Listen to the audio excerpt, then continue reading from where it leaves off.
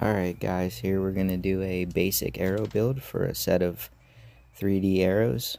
This is how I do it. It's pretty easy. These aren't fancy. I'm not doing any knock tuning. Did bare shaft tuning before, so I know exactly what length I need to cut these at. So here we go and enjoy.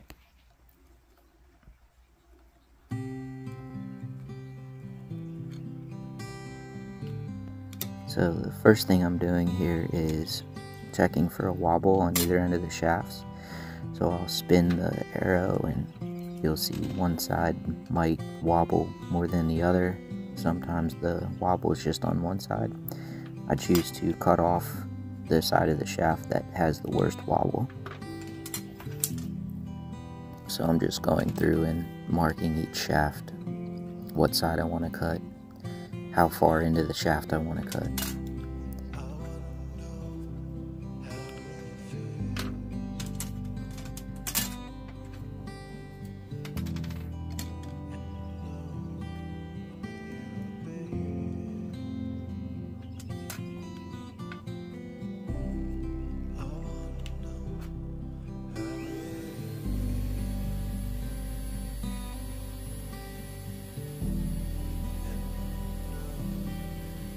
Now we'll go through and cut off all the shafts and try and keep in mind what side I marked, whether it be one side or both sides. This arrow saw I built myself. It's just a Dremel tool with a cutoff disc, some aluminum angle stock. I measured out some distances from that cutoff disc and made a little stop block with a clamp. Really easy build, something anybody can build. But we'll go through and cut all the shafts to size.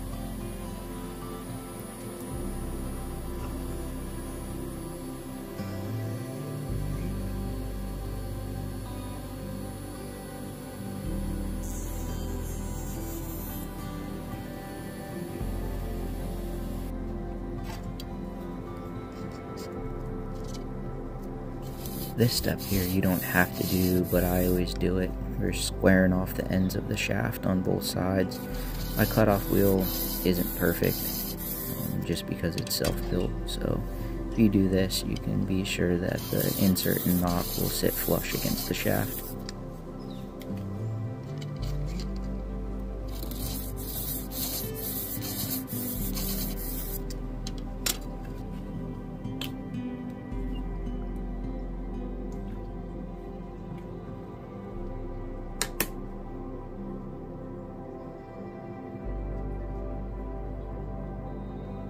So the previous step wasn't a must-do, but this one is. You have to clean out the shafts. They build up with the carbon residue and doesn't stick as well with the glues, so I go through with a Q-tip and clean all these off, and I'll wipe the shafts when I'm done with them also, just so that the wraps will stick better.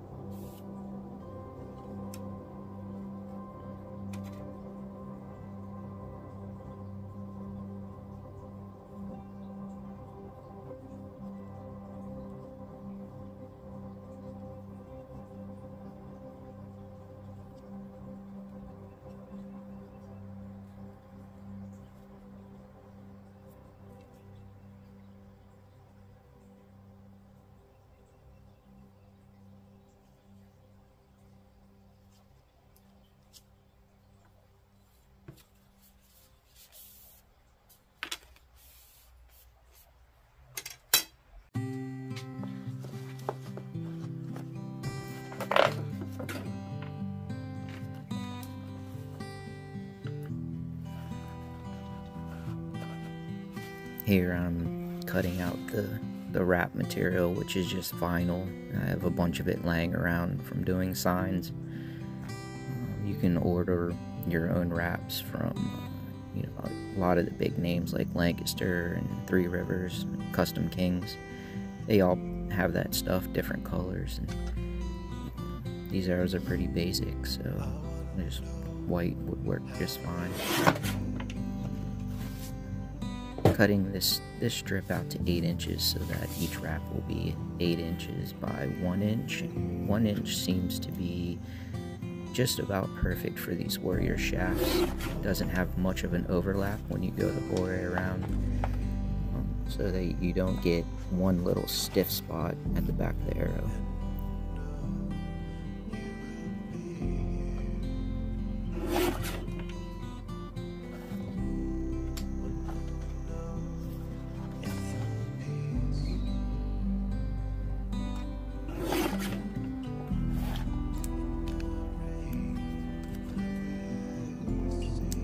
Here I just use a old mouse pad as some kind of a cushion, so you can get even pressure on the shaft as you wrap around the vinyl.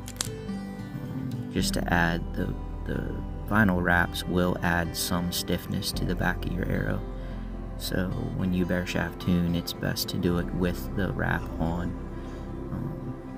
Sometimes I will just weigh out the wrap and see what it is in grains and wrap the end of the shaft in some electrical tape at that same grain weight, also adding weight for the fletching. That way you get an accurate bare shaft tune whenever you are doing that process.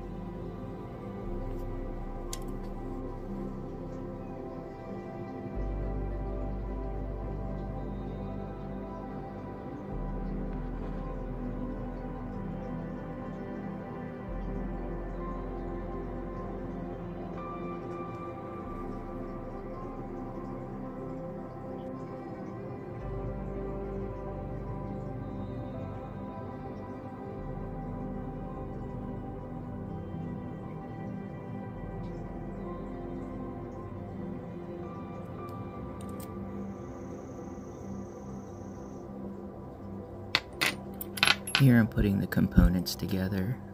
These are 600 grain shafts, but those inserts are really long.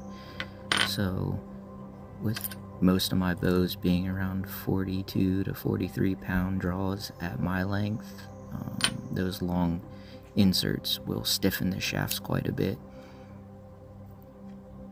Usually I use a torch to heat up the glue, but it was hard to keep that in frame, so I grabbed the lighter. Lighter will work, but you'll get some of that soot on there. I haven't found it to be a problem yet, so usually this is what I'll do in the field if I have to fix one.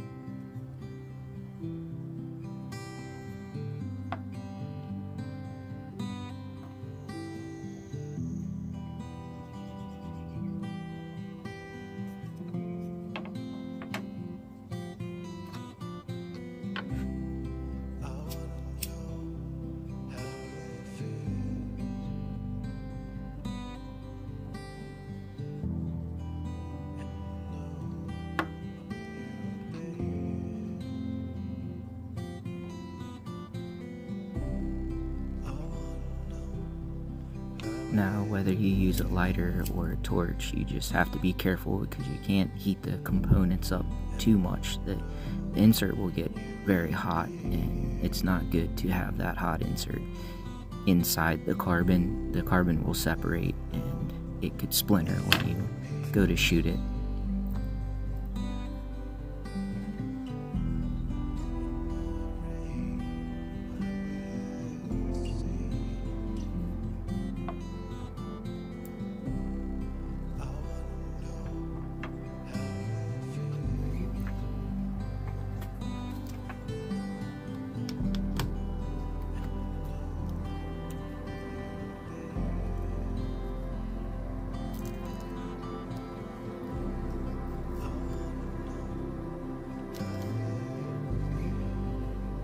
choose to use the True Flight feathers as my fletching.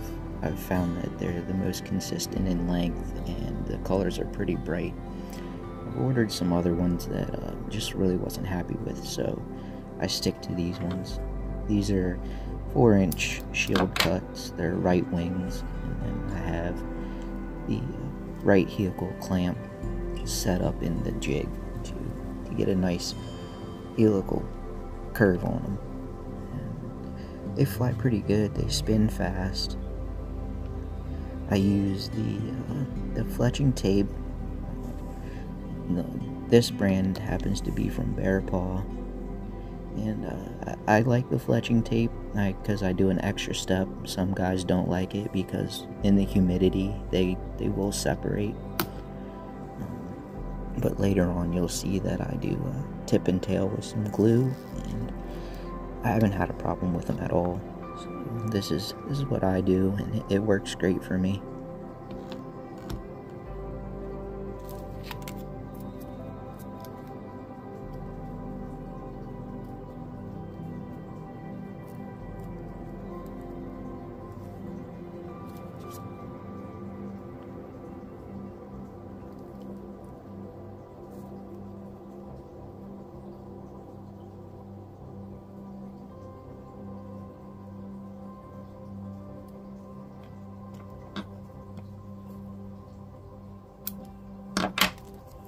I like to run my feathers all the way to the back of the clamp because I like them towards the back of the arrow shaft. I get better contact with my nose at full draw. That way I know that my head position is in the same spot every time. So the feather will rest against my nose a little bit, and I don't get that so much when I run the feathers farther up the shaft.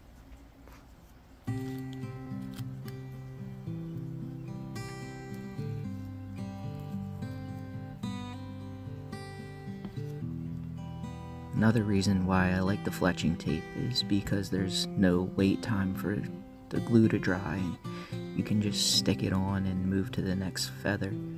You only need one clamp. You don't have to have 6 of them to do a half a dozen arrows at one time. It's pretty minimalistic setup this way.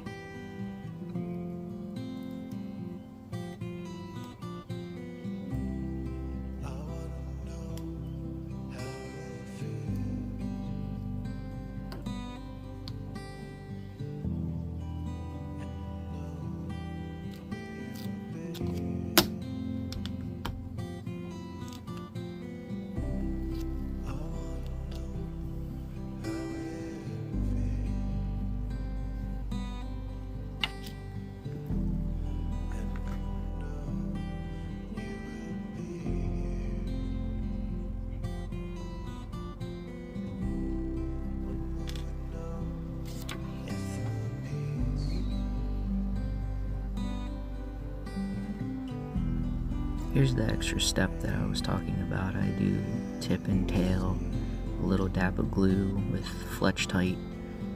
This glue doesn't dry very hard. It's still kind of rubbery when it's dry, so it'll bounce off your shelf. It doesn't catch on anything. This guarantees that the fletching will stay on. I've never had one come off doing this method.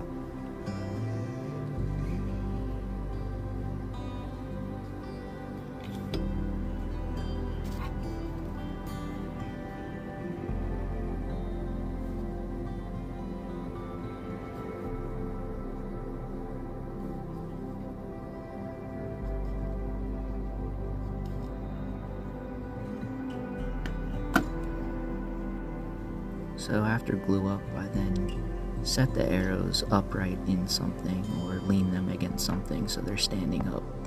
I don't want them laying down. The glue can run a little bit, and then I let them dry for a couple hours before final testing.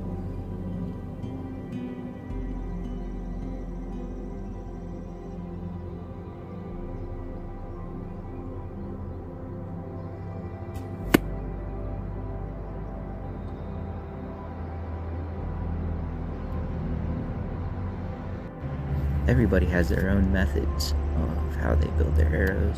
This is just my way of doing it. Build some cheaper arrows that I'm not afraid to bounce off rocks during 3D, because I will miss. It's just part of the game. So thanks for watching. Hope you enjoyed. Hope you learned something. Stay focused, and I'll see you on the next video.